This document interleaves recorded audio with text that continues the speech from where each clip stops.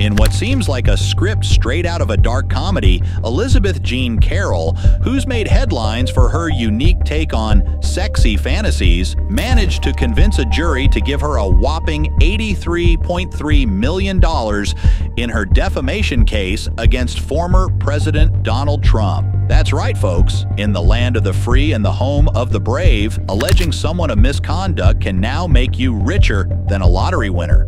Before we get started, please make sure you like, comment, share, and subscribe. Those little things really help us to spread out conservative news the mainstream is too afraid to report on.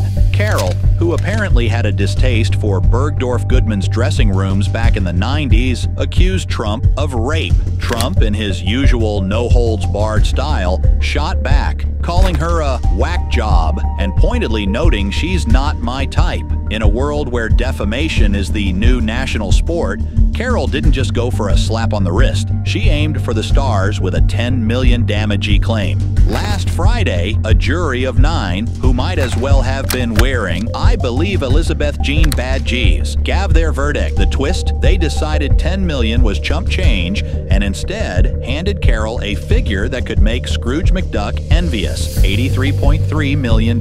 Remember, this is the same Elizabeth Jean Carroll who caused CNN's Anderson Cooper to almost choke on his coffee and rush to a commercial break after she shared her peculiar views on rape. Trump's defense? He tried the immunity card, because why not? When you're accused of something in a dressing room from a bygone era, you pull all stops. But alas, the court wasn't buying what he was selling. Not one to take things lying down, Trump called out this latest episode as a Biden-directed witch hunt. His caps locked clearly as outraged as he was. In a Truth Social post dripping with indignation, Trump slammed the verdict and the apparent political weaponization of the legal system. Carroll, basking in her newfound fame and fortune, embarked on a media blitz, gracing the screens of every far-left channel that would have her. During her TV tour, she didn't miss the opportunity to throw shade at Trump. On CBS Mornings, she promised to do everything she could to aid Joe Biden in 2024. Because, of course, why not kick a man when he's down? On Good Morning America, Carroll and her attorney, who, by some cosmic joke, shares a last name with the judge but is no kin, pondered over how best to use Trump's money to irk him. Charity? Nah. Better to fund something he despises.